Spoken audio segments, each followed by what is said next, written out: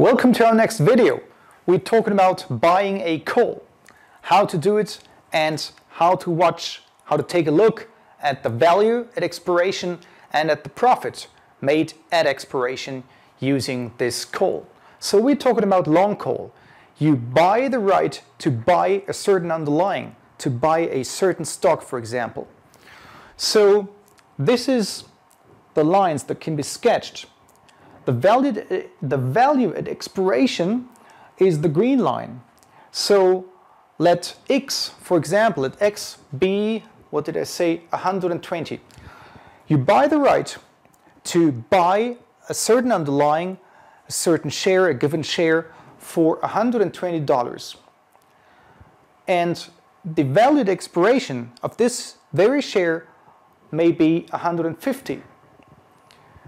And we buy the call. The call is bought for $10 on initiation date.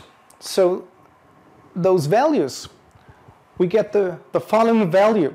Like the value at expiration is computed this way: maximum of two values of 0 and s sub t minus x, giving us the maximum value of 150 minus 120. So the maximum value of 0 and 30, which means 30. So the value at expiration of this call is equal to 30. Is equal to 30 if we say 120 is maybe the exercise price and we take a look at 150. So 150 might be here. If the value of the stock is 150 on expiration date, so we get, what did I just say? We get 30. We get 30, so here, right?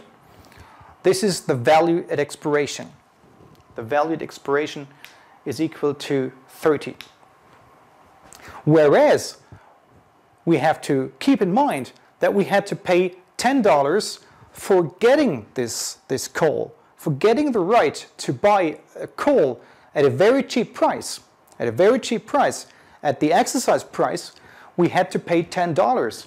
So we have to subtract those $10 from the value at expiration of $30, giving us a profit of only $20, which means that this is 30, but this is equal to 20.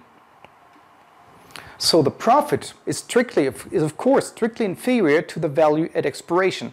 The value at expiration is indicated by the green line, and whereas the profit is indicated by the red line.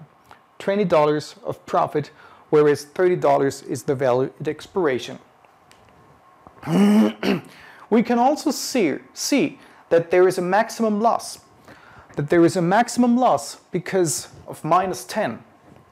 Because if the value at expiration of the given stock is not superior to the expiration, to the price of 100 and, what did I just say, of 120. Say the stock price will be 100. What are you going to do? If you are the owner of the call, you don't exercise the call, because the right to buy the given stock at 120 is inferior to buying the stock directly on the exchange for 100. So this might cause the loss, and since you just bought the call, that's the loss you have to incur. So maximum loss is equal to minus 10 in this given case.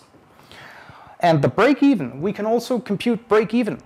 Break-even is equal to x, the exercise price, plus this given price of the call, equal to 130. So this is 130, which means once the stock price is equal to 130, your total profit is just equal to 0. That's it for now. Thank you for watching.